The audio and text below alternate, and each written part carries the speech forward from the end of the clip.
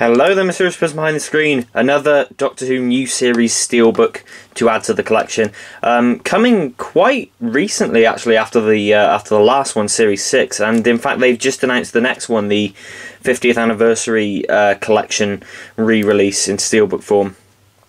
So they're really pumping these out now, and I'm glad, because they're great. This one, the artwork is done again by Sophie Cowdery, and it looks to me like she's done a wonderful job. Come for kind of a bluey, kind of purple colour scheme, where both halves of the series are represented on the back and the front, which is good.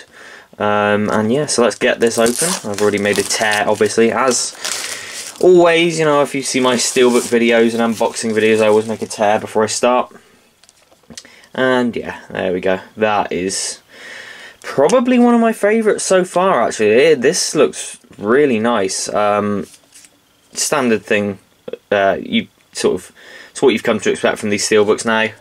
The J card, obviously Series 7 was one of the two split series.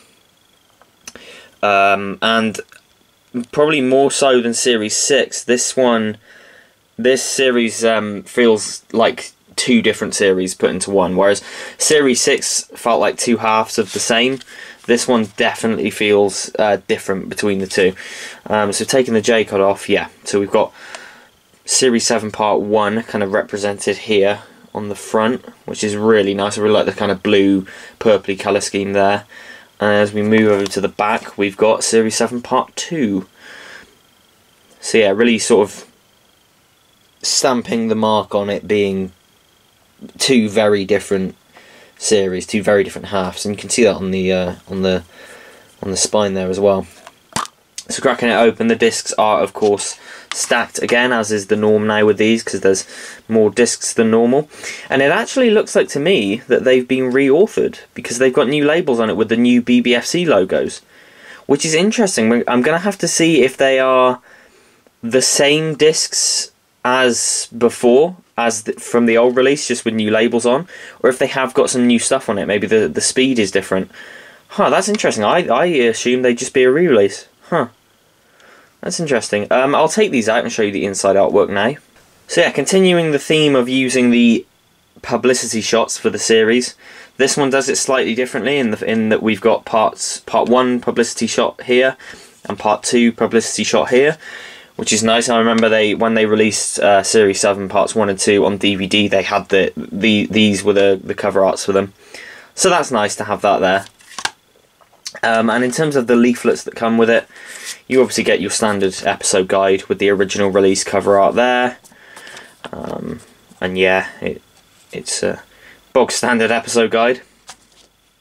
And a leaflet for Time Fracture.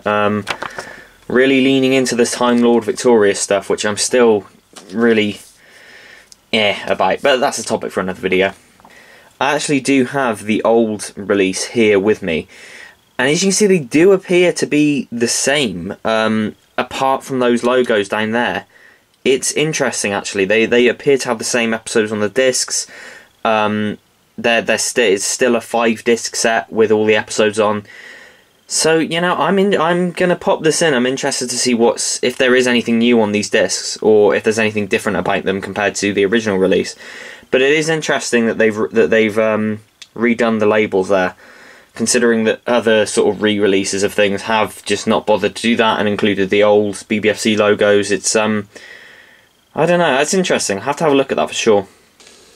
So there we have it, Series 7, another brilliant Steelbook to add to the collection, looking really, really nice. You know how I love this range at this point. It's a great range. This series, you know, it's when the show started to go downhill for me. It's definitely one of my least favourite series, but, you know, I was going to buy it anyway because I buy all these Steelbooks, you know. And there's some gems in there. I do quite like The Power of 3. Dinosaurs on a Spaceship is fun. Battles of St. John's good. Rings of Akaten is good. Yeah, the Crimson Horror is great. There's some gems in there for sure.